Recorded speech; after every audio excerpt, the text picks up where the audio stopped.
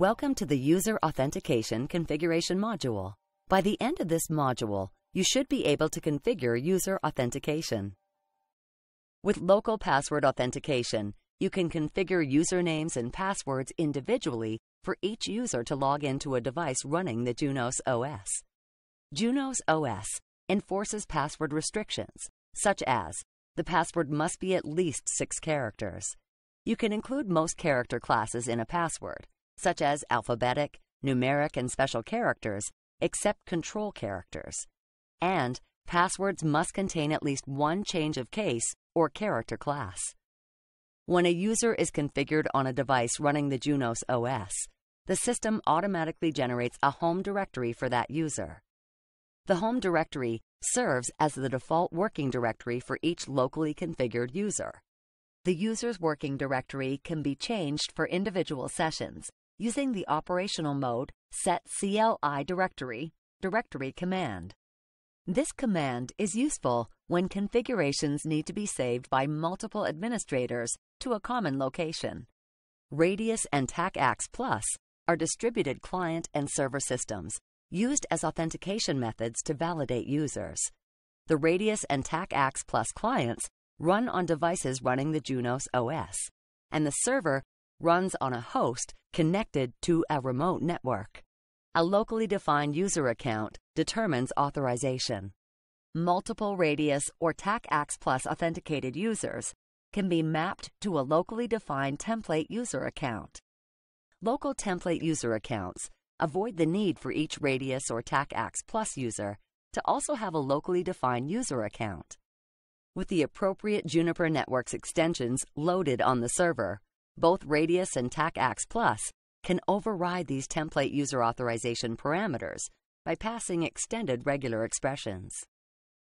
You can configure devices running Junos OS to be both a Radius and TACACS Plus client, and you can prioritize the order in which the software tries one or more of the 3 different authentication methods. For each login attempt, Junos OS tries the authentication methods in order until the password is accepted. The next method in the authentication order is consulted if the previous authentication method failed to reply or if the method rejected the login attempt. If no reply, accept, or reject is received from any of the listed authentication methods, Junos OS consults local authentication as a last resort. In this example, the authentication order is configured as Radius TAC Plus password. Enter the username as lab and the password as lab789. The authentication is successful because each configured authentication method is attempted until the local authentication database accepts the password. In addition to the authentication order, you would also need to configure the Radius and TACACS Plus servers as well as the lab user. This is a sample of these configuration parameters. In this example, authentication order Radius TAC Plus is configured with the username lab and password lab789. Junos OS attempts to authenticate the password against the Radius server, which rejects it. Junos OS then attempts to authenticate the password against the TACACS Plus server, which also rejects it. Junos OS does not consult local authentication because it is not listed in the authentication order, and because at least one of the configured authentication methods does respond. The password is rejected. In this example, authentication order Radius TAC Plus is still present. Enter the username as lab and the password as lab789. Junos OS attempts to authenticate the password against the Radius server, which is down. The Junos OS device receives no response, and after a timeout period, tries the TACACS Plus server. A temporary network problem causes the TACACS Plus server to be unreachable. After a timeout period, local authentication is consulted, and the password is accepted. Junos OS consults local authentication because none of the configured authentication methods respond. Each command or configuration statement is subject to authorization. Junos OS applies authorization to all non-root users, and you cannot disable this feature. The authorization applies to both the JWeb interface and the CLI. As shown in this example, a configured hierarchy of authorization components defines whether a command is authorized. At the highest level, the configuration of user accounts defines authorization parameters. Multiple remotely authenticated users can be mapped to a locally defined template user. Users are members of a single login class. A login class is a named container that groups together a set of one or more permission flags. Login classes can also specify that the permission flags should be overridden for certain commands. You can configure custom login classes, but 4 predefined login classes exist to handle most situations.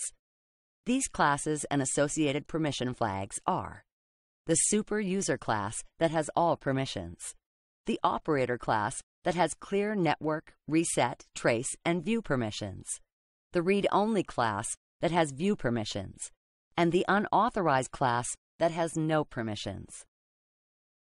The predefined permission flags that group together the authorization of related commands are shown here. The permission flag details are shown in parts here.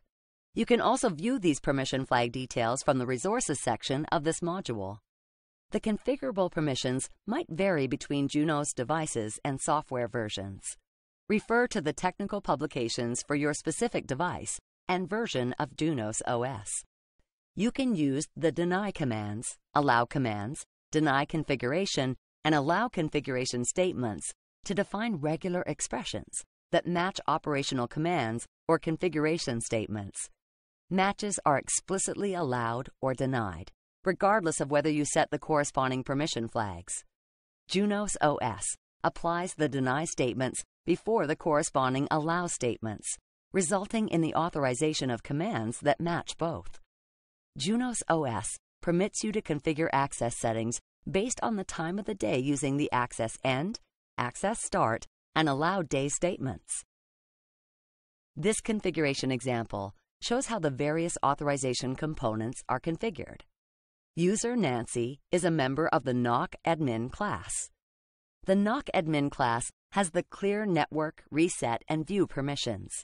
In addition, the NOC admin class can enter configuration mode using the configure private command and is permitted to alter configuration parameters at the edit interfaces and edit firewall hierarchy levels.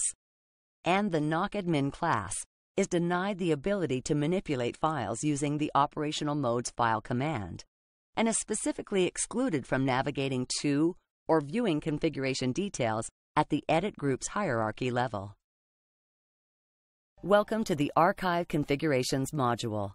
By the end of this module, you should be able to archive configurations. Certain failures might render the storage device, which holds the configuration files, unusable.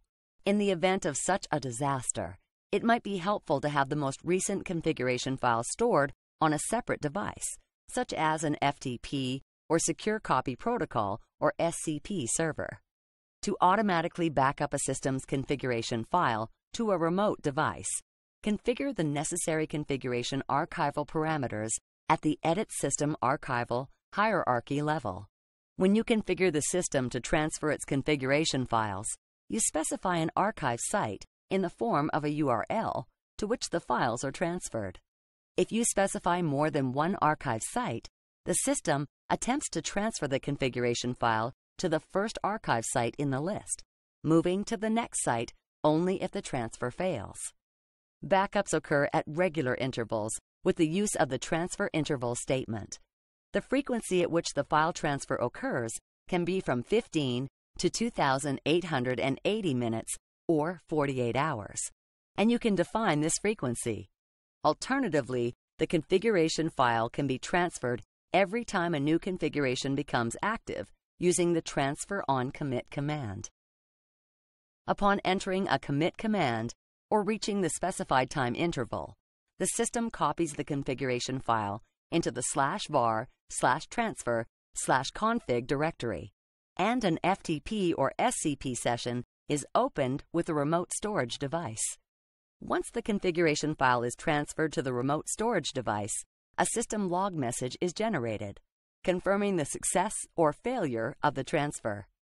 The destination file name format, as shown in this example, cannot be altered by configuration.